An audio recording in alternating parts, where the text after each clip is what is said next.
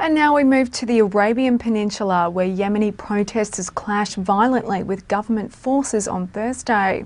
Activists say 84 protesters are wounded. Let's take a look.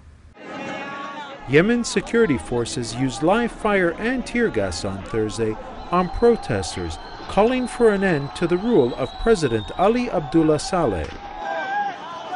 According to activists, at least 84 demonstrators have been wounded. Protesters in Taiz say 80 people were wounded there and 4 were reported wounded in the capital, Sana'a. State media made no mention of the incidents. A government website says there had been marches in many cities in support of Saleh and his offers of political reform.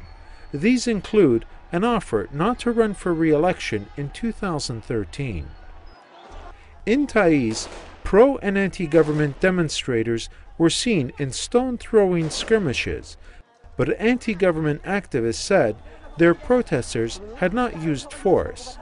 Yemen, an Arab peninsula state that neighbors Saudi Arabia, has been hit by weeks of protest, trying to shake loose Saleh's 32-year grip on power.